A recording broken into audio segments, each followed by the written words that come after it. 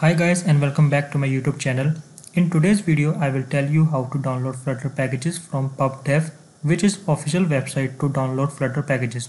We will search for Google Fonts and then open first package, and after that we will go to installation page and then we will run the command in our Flutter project.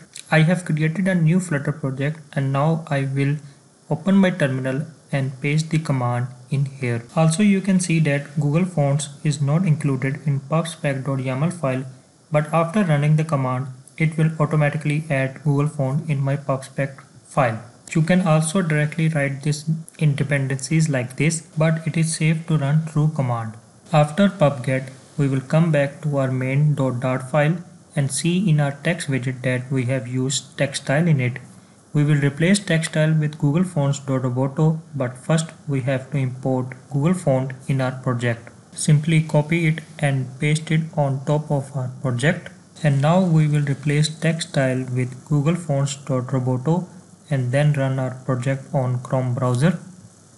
It would take some time.